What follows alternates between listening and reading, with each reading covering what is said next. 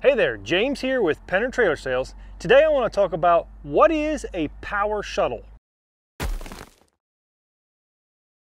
To better understand what a shuttle is, we'll look at a tractor that has a manual shuttle. This tractor has a manual shuttle, has a manual clutch.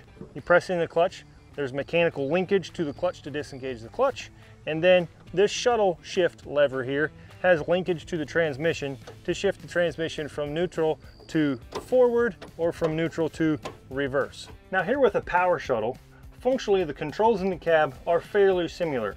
We have a shuttle lever, looks a bit different, but it functions the same, has a center neutral position, forward and also reverse. We also have a clutch pedal that functions the same as the mechanical clutch would.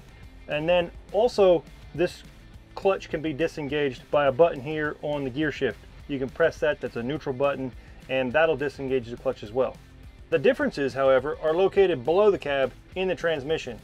This clutch and shuttle shift is controlled by a TCM. That's a transmission control module, and it's an electric over hydraulic clutch. The clutch actually is located inside the transmission case as opposed to the manual clutch, which is a dry clutch up front by the flywheel. This clutch is inside the transmission and is therefore a wet clutch. So when you have a power shuttle, that means you have a wet clutch, which wet clutches, since they're bathed in oil, they have quite a bit more longevity actually. So you can, you'll find power shuttles on higher horsepower, larger tractors, and part of that is just engaging that higher horsepower, the stress and demands that the clutch sees. You'll get better longevity out of the wet clutch.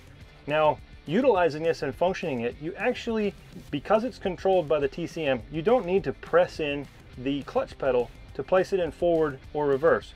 If you're sitting still, brake released, and you're ready to go forward, you can simply take the shuttle shift, place it into forward, and it will automatically engage the clutch for you at a smooth, predetermined rate. It's a nice, gentle takeoff. And likewise, if you want to stop, just place it in neutral, use your brake to stop, and reverse, of course, is the same way. Like already mentioned before, you can also place it in neutral by pressing this neutral button on the gear shift. Some loaders, some tractors, and Coyote doesn't do this, but you'll have a neutral button on the joystick for the loader. That allows you, if you're coming up to a wagon, let's say, and you're dumping a load into a truck or a wagon, you can press that neutral button, shift it into neutral, rev up your engine to function your bucket, shake it out, what have you, and then place it in reverse. So there's 3 different ways to disengage the clutch: the shuttle shift lever, the button on the gear selector, or the clutch pedal. The clutch pedal still functions, and if you didn't know that it's a power shuttle, you wouldn't know there's anything different. It still acts just the same. Press it in and it disengages the clutch, and as you release it, you can feather the clutch if you're backing up to an implement or moving into or spearing a hay bale with a bale spear, what have you. You can still feather the clutch there.